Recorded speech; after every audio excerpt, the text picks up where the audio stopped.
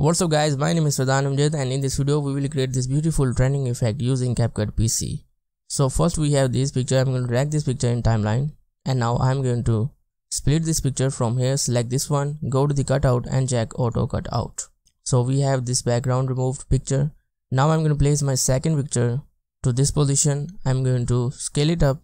Let's place this right here, and now I'm going to split this picture. Select this one, go to the cutout and check auto cutout.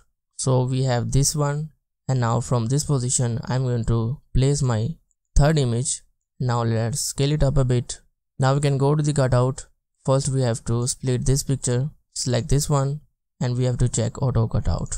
And now from this position I'm going to drag my final picture, go to the basic, and now I'm going to scale it up a bit, and now I'm going to place this right here. Now we can split this picture, select this one, and now we can go to the cutout, check auto cutout. So if I play this, as you can see, now we have this video. Now I'm going to select my first picture and go to the animation, and in combo animation I'm going to add this animation. Now the final step is we have to add some effect. So go to the effects, and in retro folder in video effects we have to first of all add this effect, and we have to add this poster stroke effect. Now by default we can keep this one, but I'm going to select this one and I'm going to lower the filter.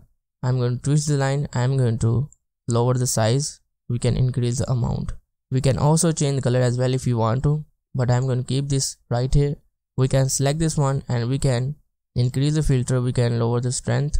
We can select this effect. At the end I'm going to split this effect, and we can delete this effect. Now to improve this effect even more, we can select this picture, go to the animation, and in animation we can add the zoom to animation. Select this one, we can add zoom 1 animation, and select this one, we can add zoom 2 animation.